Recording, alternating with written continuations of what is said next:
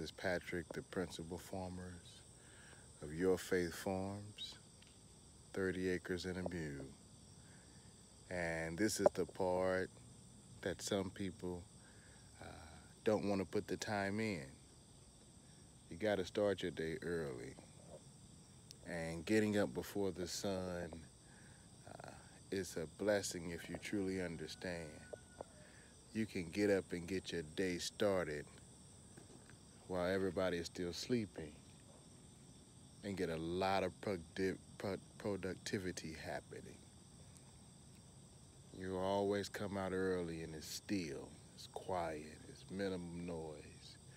And get your thoughts together, plan your day, and execute your plan. And so, one of the things that you must get comfortable with is the light in the darkness. See, when you're farming, you get a chance to appreciate the beauties of nature and all of its elements. And there's a beauty in the darkness. And when you move to a homestead, you often get a chance to get away from the city lights, the noise pollution, and get a chance to witness the regalness of the darkness. And so I come out and I just look across the pastures. This morning we got a little fog starting to lift. The animals are still resting. They haven't started except for Mamba, Rooster, and then my old trusty Stripes the caddis. Morning, Stripes. Check it on me. She's my security this morning. And so we're going to continue that series on Before You Buy a Farm, things you need to know. Last night we had a tough storm here. I mean, power went out. Of course, the children were scared. I had to act brave. We didn't know if it was a tornado. We always hurricanes coming on the East Coast and the South right now. Here's Kiki.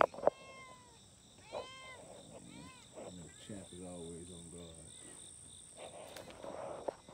And so come out sometime early in the morning. See what's visiting your homestead before you. See who's your night predators that's getting into your feed room or chasing your animals at night or trying to get to your chickens. Get comfortable in your environment because you're going to have to be able to protect it, and also it's necessary for growth. So I always come out so I can overcome my fears. And there's one thing I will share with you guys. It's okay to be fearful, right? It's okay. Right? When I first came out to the farm, those first couple nights, I was scared. I grew up in the inner city of East St. Louis. I'm living in Atlanta, living outside of Atlanta, and then moved my family to a farm. These 30 acres get dark, y'all. Full of trees, weeds, tall grass. And I'll tell you an interesting story. Maybe the first or second night, my family was still staying in our house that we were selling, and I told the wife, we're gonna come out, me and Queen, I press a canary in, get used to the environment. And the power wasn't even on, right? So that night, it gets dark. I'm practicing what I preach. Let me go walk this property. And I guess this owl wanted to let me know, hey, new dude, it's my property. And I'm the one that works at night. And so I'm walking down the driveway, and before I knew it, and so the owl swoops down right on top of me to where her wing grazes my ear, enough to startle me and then to catch a glimpse of how massive this owl was as it flew back up into the darkness. And I'll be honest with you all. I jumped and gave that little squeal, you know, the squeal, the scary squeal. And Queen darts away and leaves me. Queen like, man, what you running from? Queen didn't see it. And the beauty of the silence of this owl. I didn't hear the owl approaching. I didn't hear the owl as it got closer, but she gave me just enough so I would know, like, there's some stuff out here, young fella, you might not be ready for. And I appreciate Miss Owl for that one. Because again, it gave me a humbling experience. And that humbling experience has carried us now to year number 6. So as you're buying that farm, go ahead and embrace it. Because there's going to be days when your cattle get out. They're not going to get out between 9 and 4. They're not going to get out right before dinner. Those situations that's going to make or break you are going to happen when you least expect it. They're going to startle you. Your phone's going to ring 2, 3 o'clock in the morning. Hey, your cows are going down the road. Somebody's going to be blowing at your gate. Or you're going to look on Next Door Neighbor app and someone's going to be like, man, who is this guy whose goats are always getting out, you know? Or your dog's going to chase a car and get hit by the car, break his leg, and go missing for a week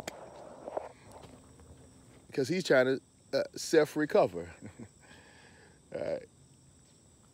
You're going to be embarrassed to find out that your goats got out, went to the subdivision, and ate all of your neighbor's new shrubbery. Or, get this one, you sell some goats because you're tired of goats, and you sell them to a friend who gets them fenced in. They get out and go to that subdivision near his farm while they're pouring concrete for somebody's new driveway. Who do they call? The farmer who sold those goats.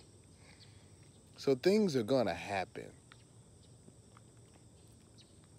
But nothing is so terrible that it makes you want to leave this reality. Nothing has been so bad that it makes you forget about that first zucchini that you harvest and you have it on a salad that you grew, topped with tomatoes that you grew, next to a sauteed lamb chop that you raised, with a little boiled egg inside of your salad, and a little pomegranate or fig infused lemonade with a hint of mint. See, none of those stories that test your fear, none of those moments that cause you fear match up to the fact that the best decision of your life is moving your family to a farm. When we first got our farm and started talking about it, I took my in-laws and my immediate extended family to visit Swanson Family Farms so they can see a reality and not just a conversation. And I didn't say much when we walked Swanson Family Farm and those beautiful 36 acres. And I allowed them to listen to Wayne's story and let them ask Wayne questions because my mind was already made up.